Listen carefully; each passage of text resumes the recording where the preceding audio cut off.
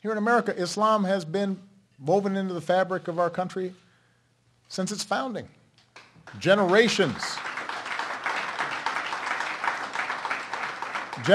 of Muslim immigrants came here and went to work as farmers and merchants and factory workers, helped to lay railroads and build up America.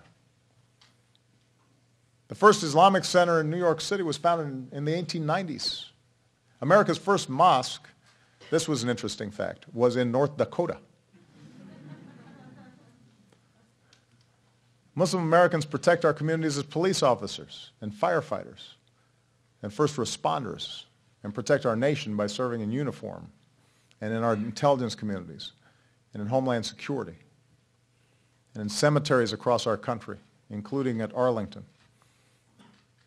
Muslim American heroes rest in peace, having given their lives in defense of all of us. And of course, that's the story extremists and terrorists don't want the world to know. Muslims succeeding and thriving in America. Because when that truth is known, it exposes their propaganda as the lie that it is. It's also a story that every American must never forget, because it reminds us all that hatred and bigotry and prejudice have no place in our country. It's not just counterproductive.